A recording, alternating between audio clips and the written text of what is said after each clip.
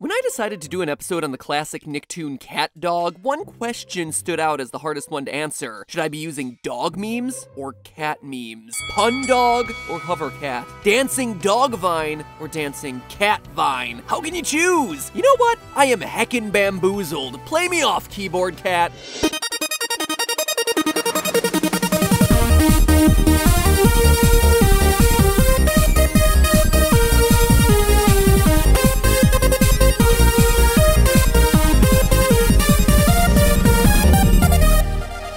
Internet. Welcome to Film Theory, the show that makes videos out of all those weird thoughts that keep you up at night. Like this one. You know how Keyboard Cat is a cat that plays the piano? Well, what would happen if you made a piano that was made out of cats? Sounds ridiculous? Well, don't let humanity hear you talking like that, because wonder no longer, Internet, it already exists. It's called the Katzenclavier. It was imagined, though never actually made, by a German scholar back in 1650. 1650! That's right, loyal theorists, cat pianos predate electricity. I'm glad that scholars were working on the questions that truly mattered back then. But anyway, we're here to talk today about a big part of my childhood that I'm pretty shocked I haven't actually done an episode on yet. Nicktoons.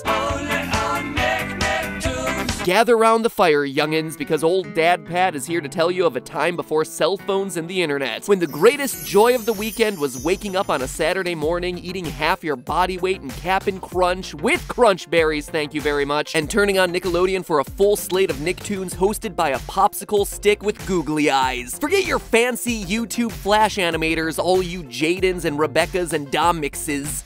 Domixi. We had ourselves a stick. His name was Stick Stickly and we loved him. He had a P.O. box that rhymed with his name. Stick Stickly, P.O. Box 963. New York City, New York State, 10108. He taught me that I could pick a rose, pick my nose, and oh yeah, I could also pick Nickelodeon's shows. Yeah, they burned those rhymes into your head as a kid back then. I am indoctrinated! Anyway, I loved the Nicktoons and I related to all the characters in them. I lived in a dream world and imagined myself as a superhero like Doug, though my superhero didn't wear underwear on his head because, you know, that's a little showy. No one wants to see those tighty whities. I was the stick-in-the-mud only child who never wanted to get into trouble like Chucky from Rugrats. Though let's be honest with ourselves here in retrospect, Tommy Pickles was a menace who was a threat to all those other babies and honestly to his parents. And I was tormented by other kids at school like Arnold and Hey Arnold, though I wasn't teased because my head was shaped like a football. It was just because I was a dork. But one of the Nicktoons that always fascinated me the most, at least on a theorist sort of level, was CatDog. The show, if you haven't seen it, is pretty straightforward. You've got yourself an animal with a cat's head on one side and a dog's head on the other side and a long shared body in between, like a big wobbly hot dog. Cat is a refined intellectual, and dog is, well, he's a doggo. Hijinks ensue. It's funny, it's weird. Hey, CatDog! Never mind. And it got me wondering all these years later, is a cat-dog creature possible? Now, maybe I'm crazy for thinking this. I mean, it is a kid's cartoon for crying out loud. But think about it this way. CatDog premiered back in 1998, and since then we've had a few massive scientific breakthroughs, from hybrid cars to the Human Genome Project to discovering water on Mars. I mean, just the other day I learned from a friend that you can clone your dog for like $20,000. And if that sounds like a lot, remember, you are literally creating a genetic duplicate of a living creature with scientific technology that was only perfected in 1995. I wonder if I can clone Skip. That would be weird YouTuber merch.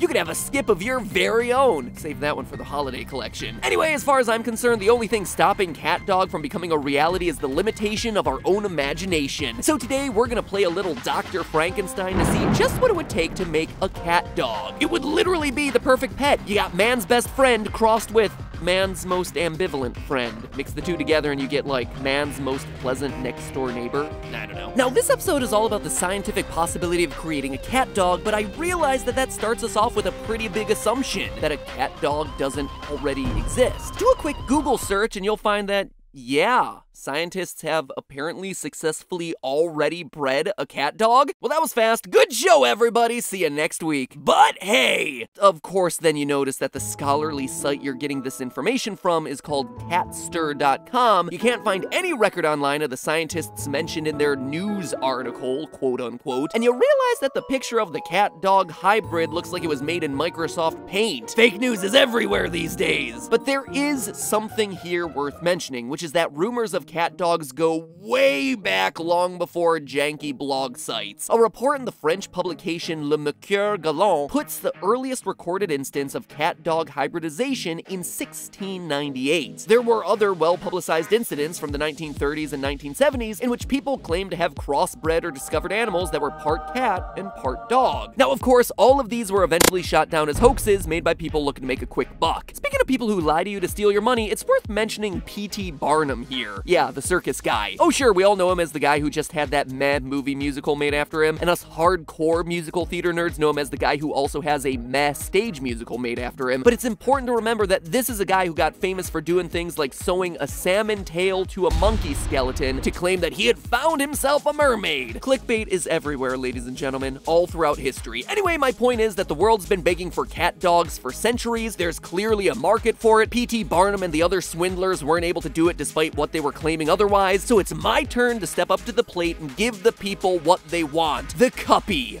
It's a cross between kitten puppy. Actually, it sounds more like a cross between kittens and guppies. The Kippy! The most logical way to create a cat dog, it would seem, would be by mating a cat with a dog, thereby creating a hybrid creature that contains traits of both animals. After all, that's how we get animals like mules, ligers, and wolpins, which are combo whale dolphins. And yeah, all three of those things are real. I mean, it's not like you were questioning that mules were real, but ligers and wolpins, yeah, I'm like, whoa, those are real, and yes, they are. That's one that they don't teach you in kindergarten. V is for vulture. W is for what the heck is that freak of nature? Just when you thought you knew the animal kingdom, am I right? A big part of the reason these crossbreeds exist is that the animal parents are genetically similar enough to make a viable offspring, which we can demonstrate using a little bit of taxonomy. Now, you may remember that science classifies animals in a variety of different categories, which are kingdom, phylum, class, order, family, genus, species, from least specific to most specific. If you can't remember that, just remember Kanye prefers Coke over flat grape soda, because of course he does. Flat grape soda is gross. So consider that to make a mule, you need a donkey and a horse, which belong to the same kingdom, phylum, class, order, family, and genus. Only their species is different, with donkeys belonging to Equus africanus asinus and horses belonging to Equus ferus cabilis. In the evolutionary scheme of things, horses and donkeys didn't become different animals until very recently, about 4 to 4.5 million years ago. Cats and dogs, on the other hand, are as different as, well, cats and dogs. They're not nearly as similar biologically, considering they only share kingdom, phylum, class, and order, then separate into the families Felidae for cats and Canidae for dogs, then further separate out from there. The common ancestors for cats and dogs existed around 70 million years ago, meaning that cat and dog DNA have had that much more time to become different and less compatible. Most hybrid animals breed across species, and very occasionally across genus, and very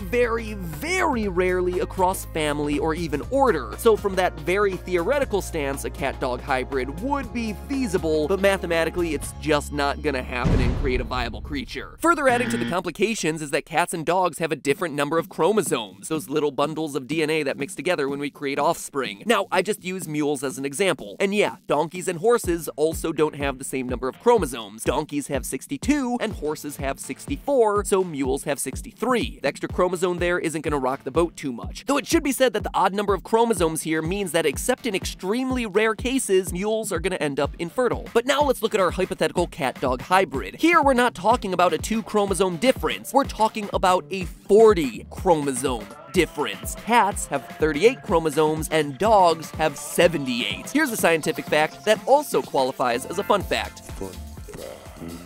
King crabs have themselves over 200 chromosomes. Go figure.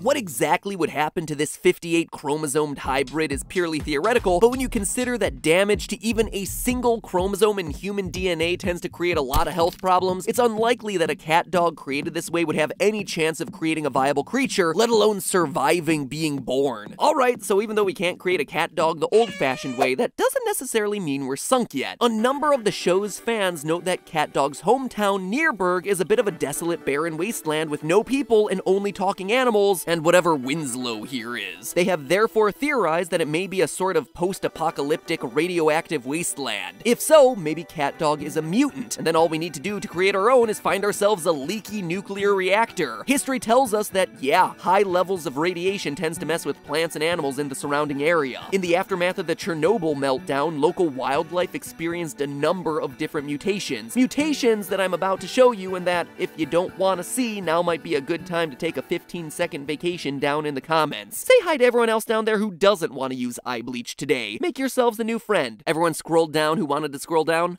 Fantastic. So in addition to animals that were smaller, thinner, or misshapen in the wake of this disaster, you also got yourself some really crazy results. In particular, animals that had extra body parts, like this lamb with 8 legs. And to get a little bit more on brand with CatDog, this donkey with 2 heads.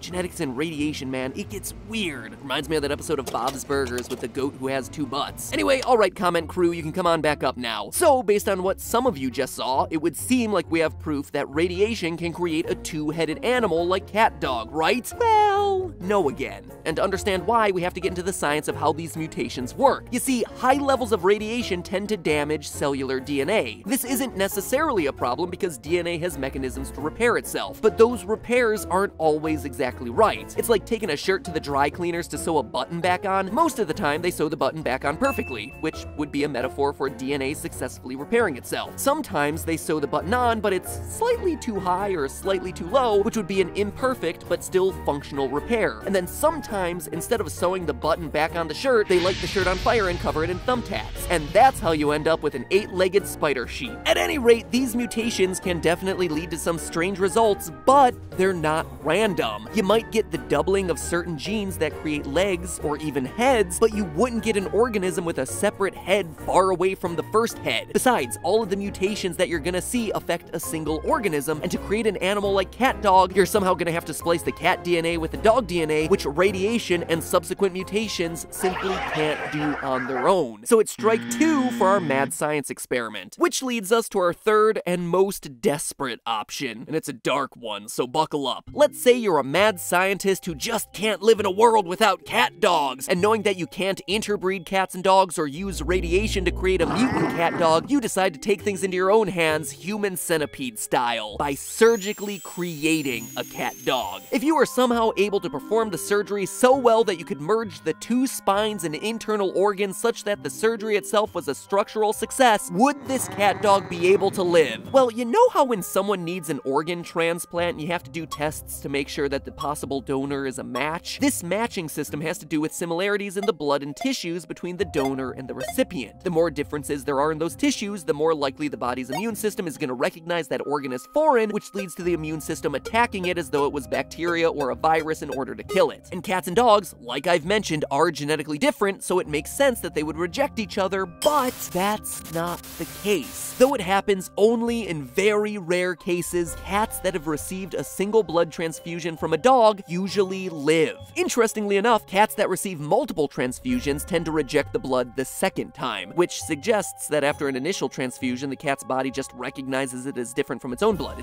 It's a weird little phenomenon. But yeah, on the cat side, it is perfectly viable. Dogs, on the other hand, have a very difficult time receiving organ donations at all, cats or otherwise, because the canine immune system tends to attack any tissues that aren't from direct relatives. A dog's immune system literally acts just like a dog. It's overeager, it barks at everything. It's adorable to think about until you consider that it makes biological treatment of sick dogs really, really hard, and then it becomes really sad. Anyway, for the first time ever, it's not the cat's fault. The cat's immune system would potentially allow it to happen. It's the dog that would make this impossible surgery even more impossible. And that leaves us with, no crossbreeding, no nuclear fallout, not even mad science is gonna create a cat dog. At the end of the day, we're just stuck with the glory that is doggos and floofs. So I ask again, what's that leave us with? The cartoon, I guess. Which honestly ain't too shabby, and making it even better is that, lucky for us, CatDog and a bunch of other NickToons are available for you to watch right now on Verve. Oh yeah! If you have a craving to revisit the simpler times of your childhood, or honestly, if you're too young and missed out on some of the best shows to ever air on television ever, Verve has all sorts of must-see Nick Splat shows. Doug,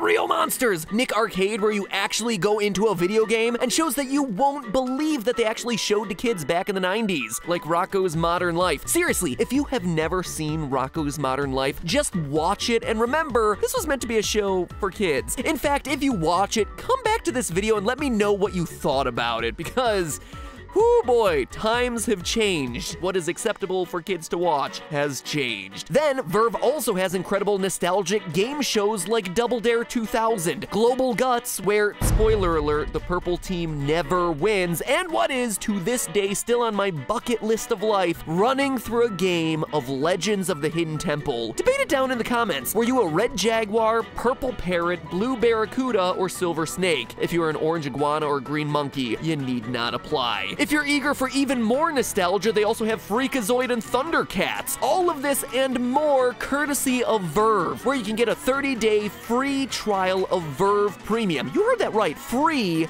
of Verve Premium, which gives you ad-free access to 13 channels, including Crunchyroll, Funimation, and Cartoon Hangover. Because seriously, why would you not want to follow up an Angry Beavers binge with Dragon Ball Super and My Hero Aka all in Premium HD? All of it is available on Verve. Get that 30-day free trial of Verve Premium, which includes all those shows and the ability to watch on the go with no internet connection, by going to verve.co/MattPat. That's vrv.co/MattPat. Seriously, guys, get yourself some Nickelodeon. Only now, in the modern age, in the convenience of your pocket, or computer, or TV, or pretty much any other digital device where you want to watch something. Now play me off, keyboard cat, and remember, that's just a theory. A film theory. And cut.